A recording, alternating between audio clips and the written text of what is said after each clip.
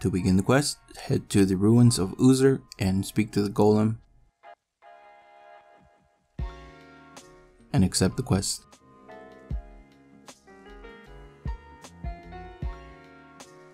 Pick up the letter just west and read it.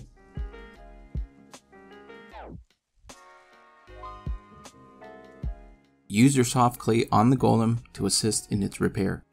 Your character will automatically use the 4 of them once you've used 1.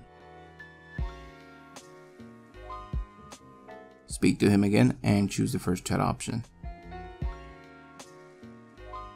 Now while you're here, enter the ruins and pick up a black mushroom just to your right. Also pick up a strange implement in the northwest corner.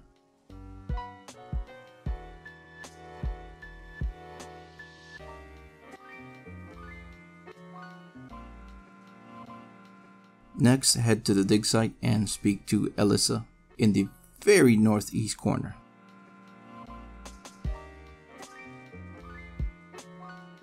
Next, head to the exam center just south.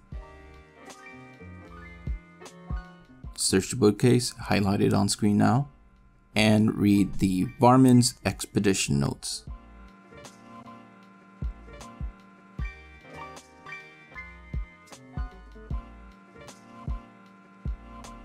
Next, head to the Varrock Museum and speak to the curator.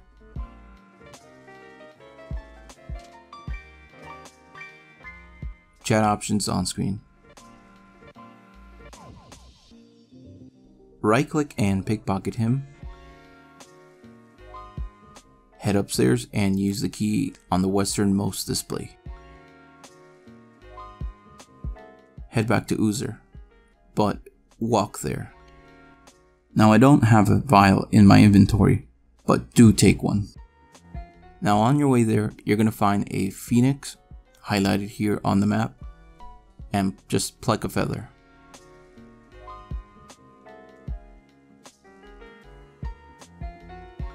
Climb down into the ruins once again and place the statuette on the wall.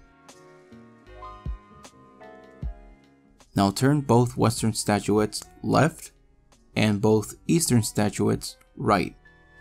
If you're unsure on the rotation, use the chat log.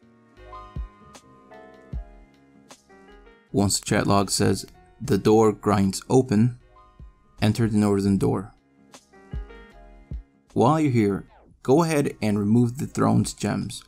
This isn't a requirement of the quest, but it is an achievement and you will have to do it later anyway. Head back upstairs to the golem.